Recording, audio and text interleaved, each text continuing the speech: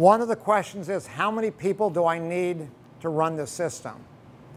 And the answer is 3 to 4 on a typical job makes a lot of sense. I'd have somebody in the packing or the unpacking area, so they're removing items from the boxes, placing them into baskets, and placing maybe the baskets into the pre-wash. I have somebody that's manning the ultrasonic and the sink.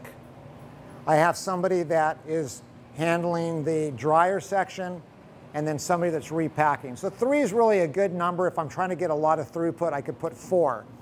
What you should never see in a full system like this is you should not see any of your employees not doing anything. You should not see people standing with their hands folded. If one of the stations gets ahead, generally the unpacking station can move a lot faster than anybody else. That person should shift their efforts once they get ahead to another area that's being backlogged. So a bottleneck would be typically the person repacking. It takes a lot longer to repack than it does to unpack. So I can open a box and start unwrapping and dropping components contents into baskets a lot faster than I can take and repack, because you want to be very careful that we're repacking properly so we don't have damage.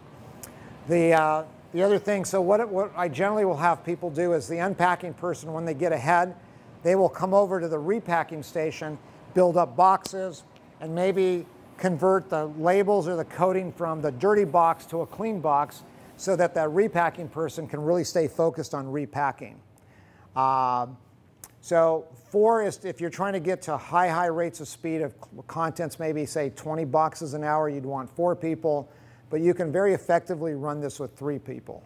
If the job is incredibly small, you can get away with maybe a couple people, you're just not going to get the throughput, but you can still use all the stations. What will happen here is the repacking is your bottleneck, and that will set the speed for the whole system. So I can't move anything more into the dryer. The dryer will handle 3 baskets of contents. I can't push any more product through the dryer than the person packing can pack. So now that creates a nice flow of content. So the first few boxes that come through, you've got people standing around. But once we've got maybe 5, 6 boxes into the system, you've got a natural flow, and that will then create a system where the pre-wash is sitting with baskets for 2 to 3 to 5 minutes.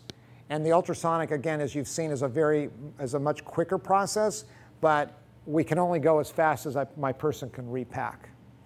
So in our next segment, we're going to actually take some components or some contents and we're going to clean them, but we're going to add soap. So we'll do that in the next segment.